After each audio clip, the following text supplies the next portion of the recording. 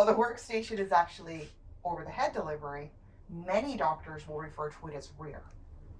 And the main difference is your geometry and the ability to be able to actually reach your patient while you're working, but more importantly, that your dental assistant can take proper position, not only to hand you items, but that you don't have to reach for items. What happens in rear is that this is a stationary unit.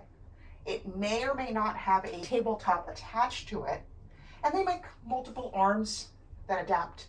They don't get close enough to what doctor and assistant can work. What you're forced to do as a doctor is to turn to grab items or twist to grab items. And while this may look like you're turning or twisting, you can still do your dentistry with your dominant hand by transferring over.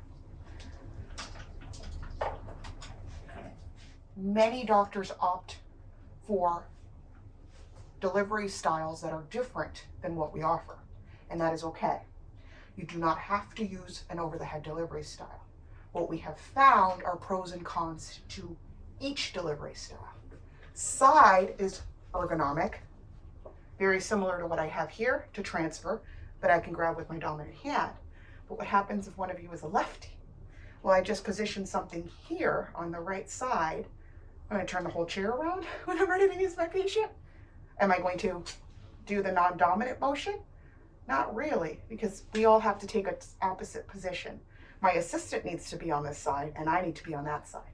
So other than passing it across the patient, which could be scary, there's really not much benefit for a left-handed user on a right-handed delivery style.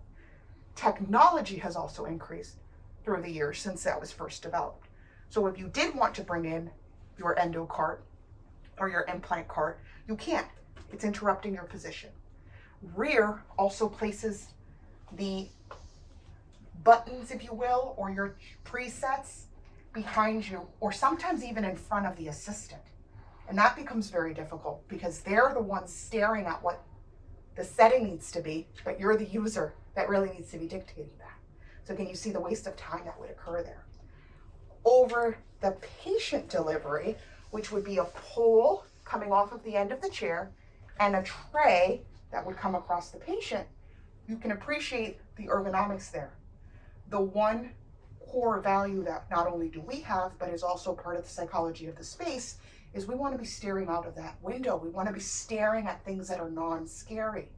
A bunch of cables and cords are scary. Imagine if you had a child in the chair. I'm going to grab that. Or everything's hanging here in cords below, or in a continental sense with the cords above. That would probably be a little bit more ergonomic. But again, everything's in your face while you're seated. This takes everything away from your vision. And we'll also notice that in the next room that we go to, a single entry room, and why the decision was to turn that chair around.